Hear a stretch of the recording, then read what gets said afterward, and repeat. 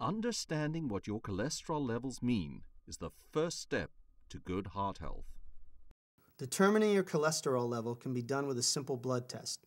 The normal level of cholesterol for any individual varies depending upon their age, weight, and sex.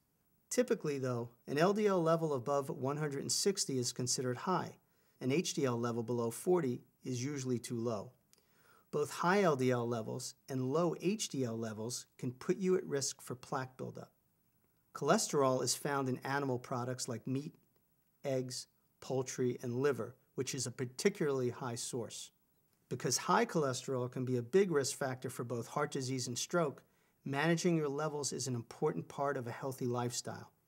If you think you may have high cholesterol, or if you have a family history of the condition, please see your doctor for a test.